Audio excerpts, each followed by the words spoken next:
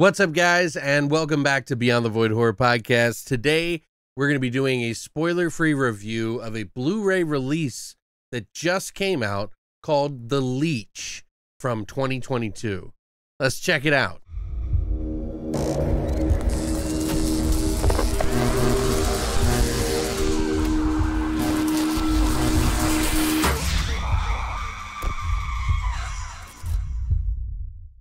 Now, The Leech I got from MVD Entertainment here. They do distribution for Arrow Video in the States.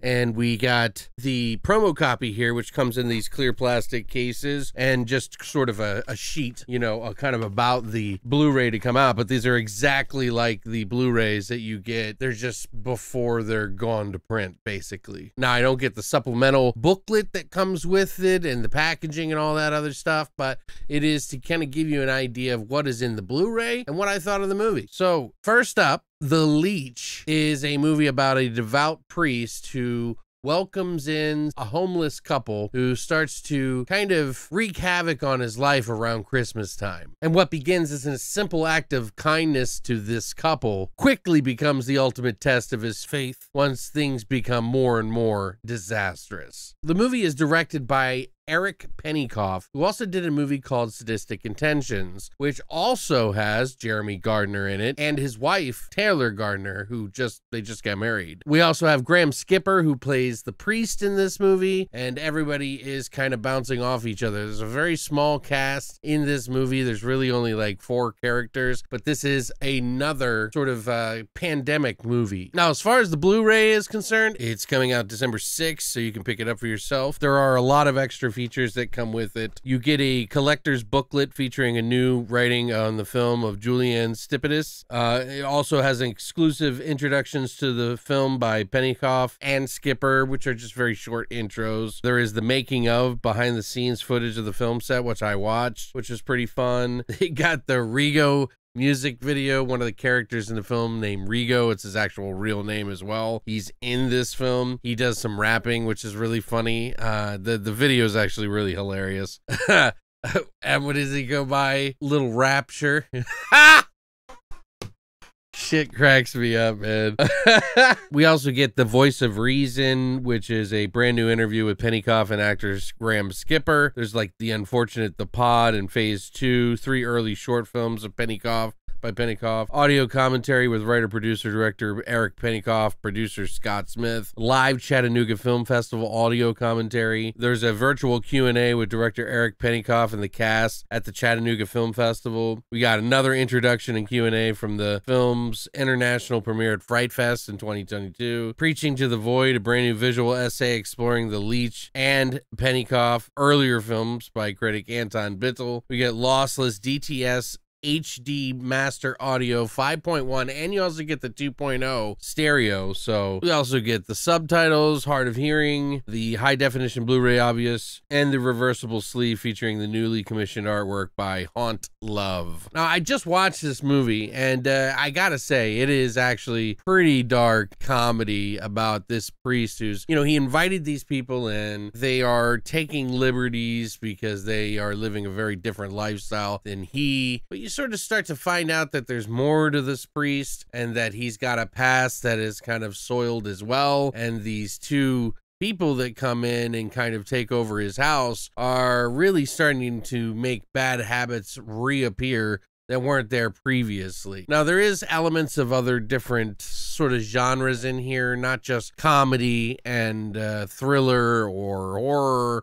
There are supernatural elements, possibly. There are other things in this movie that might make you question what is exactly going on. But it is a very independent film that is, you know, the acting I think is actually pretty decent. Jeremy Gardner in particular and Graham Skipper are really, I've seen a lot of movies that they've been in. Also, Taylor Gardner is really good in this as well. I mean, everybody's really doing pretty decent in this film. They're doing some very characterized versions of these people.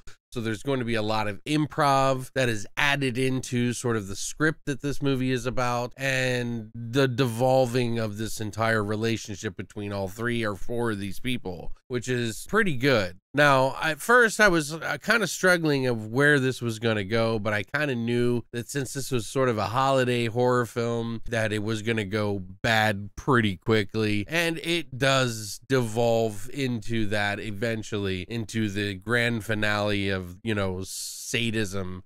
But there are some really, I'm a dark comedy person, and while there may not be clues that you should laugh in this movie, there are definitely scenes in which this movie makes you laugh. Some of the more tragic moments, in fact, between Jeremy and Graham are, man, I started cracking up, man. And Taylor has some pretty funny stuff in there too. It's not stuff that you should feel comfortable about laughing. I've seen other reviews that said they felt very uncomfortable with this movie, and duh.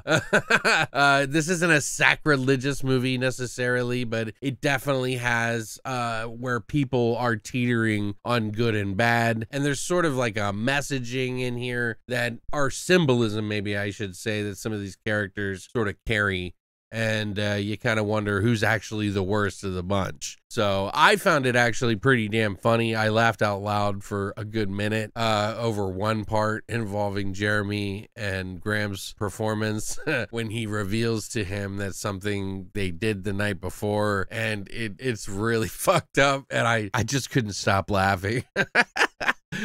I mean, is this a comedy movie? I mean, no, I would tone your expectations down on that a little bit. This is a very specific, maybe niche, dark comedy that maybe some people might get and some might not. Some people might laugh at, some might not. There is a very thrilling unwinding that is going on here, so there is somewhat of an atmosphere. There is a lot of different types of shots in this film that I wouldn't say are necessarily popular in the bigger scheme of filmmaking, like the mainstream sense. This is very much shot in like a very indie way. There's a lot of low shots to make everybody kind of look menacing during certain areas that I think there is some lighting in the film that is kind of hard to see what's going on exactly, but adds to the sort of atmosphere in this indie film, which I didn't mind. I don't think it's necessarily a bad choice or anything. It's just a stylistic choice. I think this is a pretty decent film to watch for the holidays, but it didn't blow me away. It just was nice to see Jeremy Gardner and Graham Skipper, and I've kind of gotten a new appreciation for Taylor Gardner as well. So it's interesting what they did with this film. You know, obviously it's condensed into a smaller version because of the pandemic. Nothing new to indie film, obviously, but just something that they did for the sake of this film. And there's a lot of movies with Graham Skipper and Jeremy, very small condensed movies, and done some really wonderful stuff with them, by the way. So these aren't always the, you know, the 10 out of 10 movies or the 9 out of 10s, but there's something to be said about some of the performances in here. Even if it is kind of on a sort of indie level, acting level, their performances are still really good. And that's hard to explain to somebody who maybe watches too much mainstream films. But if you watch enough indie films, you really kind of know what I mean by that. Now, just to be clear on this movie, this isn't a gore fest or anything like that. There is some blood in it, but it's mostly more of the psychological thriller aspect and the supernatural elements that they're kind of teasing with that you can make up your own mind about in the movie that makes it horror. But I think if you lower your expectations just a little,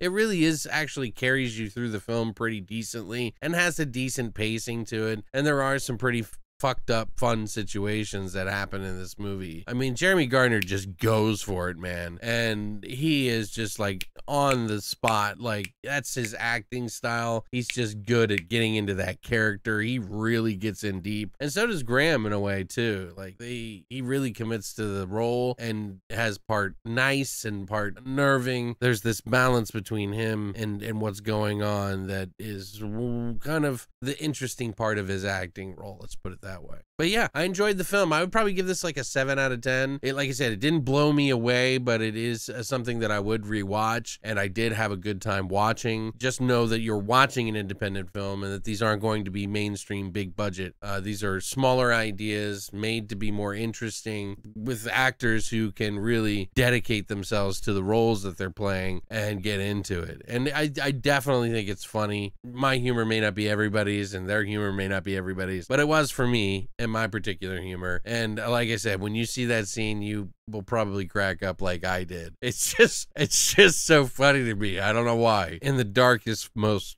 fucked up way. It's just how cavalier and casual that he says it. It just is so great. But yeah, if you would like to pick up a copy, you can pick it up at any one of your places online. There's Arrow Video, obviously. And of course, I would highly recommend going to MVD Entertainment. They have sales all the time, and you can pick up a copy that Arrow does distribution through them, and I will put a link down below. Thank you, MVD Entertainment, for sending this out. Thank you, Arrow Films, for sending out the promotional copy for me to see. But other than that, let me know what you think. Have you seen the trailer for this? Were you interested in this? Is this going to be part of your holiday? Do you think that you'll check it out this year for the holiday season? I think it has enough in there, holiday-wise, that it should satiate quite a few people, I think. Let me know what you think in the comment section down below. If you enjoyed this video, please hit the like and subscribe button, plus the little bell notification to let you know when I have a new video up. I plan to have more. We're trying to get back in the swing of things, and we're going to be doing our top 20 movies, I think, of the year on the podcast, so be on the lookout for that. But